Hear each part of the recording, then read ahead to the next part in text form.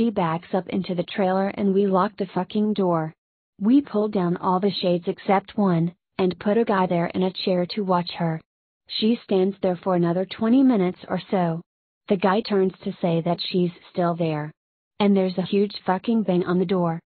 We all jump the fuck up and scramble around the living room of the trailer. The banging is super fucking loud. So now my cousin is holding one of the girls and the other two are kinda giggling with nervous laughter and me and the other two guys are shitting bricks. Then we hear Dan. He's screaming. "Let me the fuck in, stop fucking playing." So we go over to the door and open it, and he stumbles in with a rifle. There's nobody else outside. Evidently, he had walked up to the campsite. Nothing weird happened in the forest, but he had seen a girl. Mind you, he said it was not Kira standing there.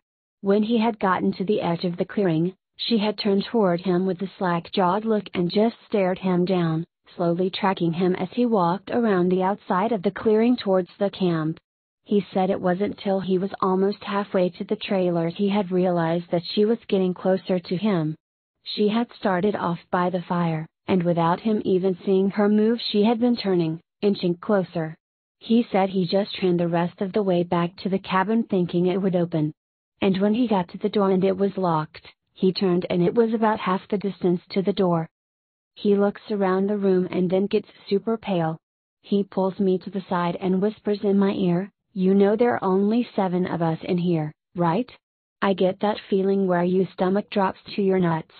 It had been back inside the trailer while we were sorting out who was going where, and then when we all went outside to talk earlier in the day.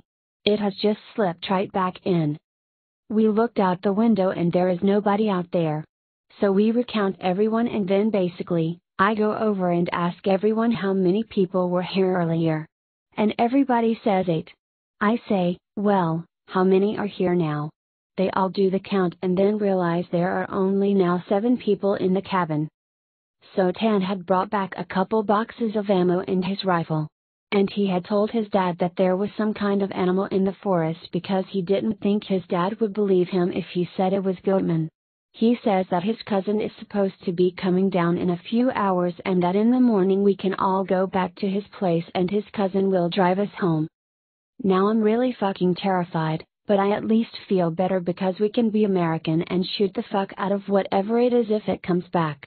But then my cousin gets into this huge argument with one of the girls because she thinks that I'm trying to be funny and prank them, and that she's getting really scared and that I'm not funny. He keeps telling her I'm not that kind of person, and she says, "Well, how do we know the girl wasn't just Tanner in a wig? Or if it's really the Goatman, how do we know that this is the real Tanner and that Goatman just didn't kill Tanner in the woods and take his gun?"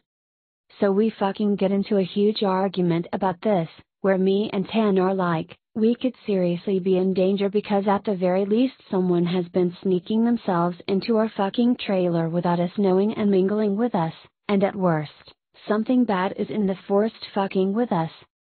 One of the girls is crying and saying she wants to go right now, and we're trying to tell her we shouldn't because none of us are walking through the woods in the middle of the night. At this point the sun is starting to go down and it's getting a little cloudy out. We eat something and turn on the radio for a while, but we can't really get a station out there with anything decent. So we turn it off at about the time that Tan's cousin shows up. He was like 19, I think. At this point, the sun is just barely over the horizon and he has one of those heavy-duty lantern flashlights and another rifle. He walks up to the trailer and we whisper to Tan asking if he's sure that's his cousin and he says yes. The guy looks behind him and all around the camp, then walks in. He kind of glances at all of us and looks a little confused.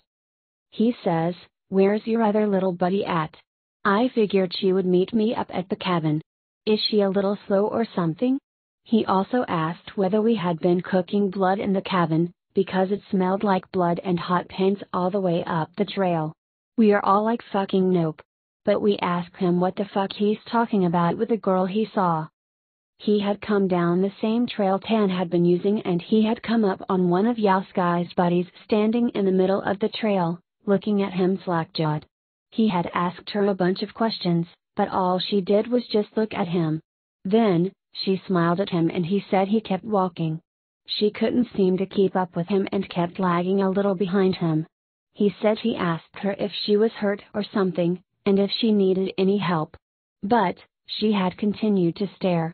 Eventually, he had been walking and turned around a bend in the trail. But when he turned around and went back to see if she was okay, the trail was empty. He'd assumed she had taken some shortcut through the woods to our trailer. We tell him the whole story of what's been going on. I half expected him to say we were full of shit, but he just listened and then sat down on the couches in the living room. Tanner's cousin gets back to the girl. He says, when she had kept trying to lag behind him, it had kinda weirded him the fuck out, so he tried to keep her in front of him, but no matter how slow he walked, she was always lagging a little behind.